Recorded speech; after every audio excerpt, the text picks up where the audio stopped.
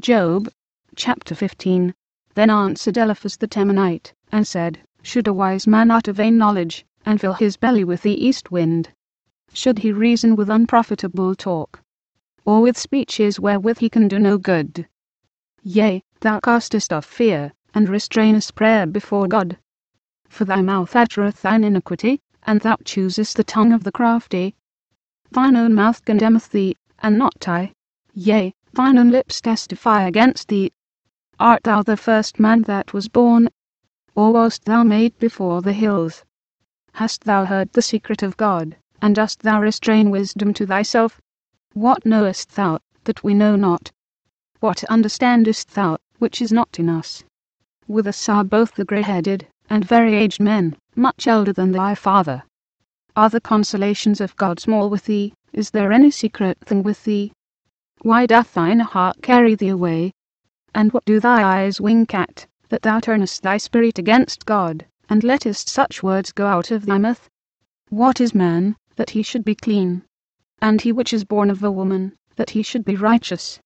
Behold, he putteth no trust in his saints, yea, the heavens are not clean in his sight. How much more abominable and filthy is man, which drinketh iniquity like water. I will shew thee, hear me, and that which I have seen I will declare, which wise men have told from their fathers, and have not hid it, unto whom alone the earth was given, and no stranger passed among them. The wicked man travaileth with pain all his days, and the number of years is hidden to the oppressor. A dreadful sound is in his ears. In prosperity the destroyer shall come upon him. He believeth not that he shall return out of darkness, and he is waited for of the sword. He wandereth abroad for bread, saying, Where is it? He knoweth that the day of darkness is ready at his hand. Trouble and anguish shall make him afraid, they shall prevail against him, as a king ready to the battle. For he stretcheth out his hand against God, and strengtheneth himself against the Almighty. He runneth upon him, even on his neck, upon the thick bosses of his bucklers, because he covereth his face with his fatness, and maketh collops of fat on his flanks.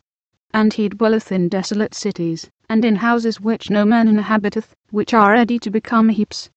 He shall not be rich, neither shall his substance continue, neither shall he prolong the perfection thereof upon the earth. He shall not depart out of darkness, the flame shall dry up his branches, and by the breath of his mouth shall he go away. Let not him that is deceived trust in vanity, for vanity shall be his recompense.